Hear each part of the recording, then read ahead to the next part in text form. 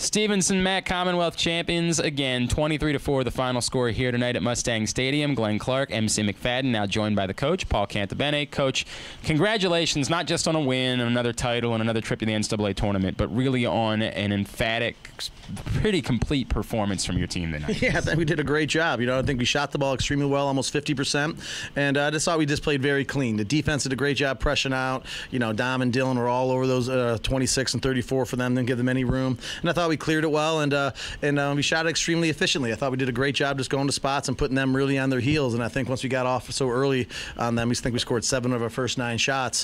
They really kind of struggled to regain a little bit there, so I was really happy with how we played overall, and I think that we're going to be a tough out for somebody. We're starting to do really well, do a lot of things really well, so I love the way we're playing. I think we've gotten better from January to now, so it's great. It's great to see how we're playing. Well, we talked in our broadcast that we think that you're peaking at the right time, and obviously this is when a lacrosse coach wants their team to peak. That's nice. It certainly helps. It's nice to feel that way about right. your team.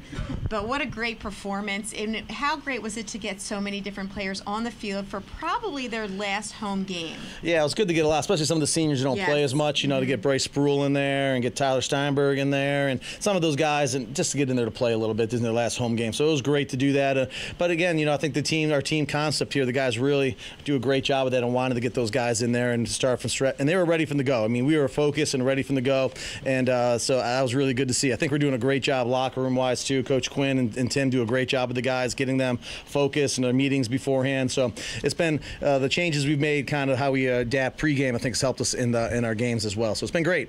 Coach, what does it take to translate this now to the NCAA tournament and playing another really good opponent here in a few days? Yeah, well, we know we're going to play somebody really good, so on the road most likely. So we're going to be ready. But I think that we've been playing pretty good. Cabrini, even though it ended up 17-13, we were played pretty well. That was a tight game, and we were in it. So I think we can play with the best teams in the country, but we got to do a few things in order to do that. But I like the way we're playing. I think it gives us confidence to whoever we play that we can give them a good go.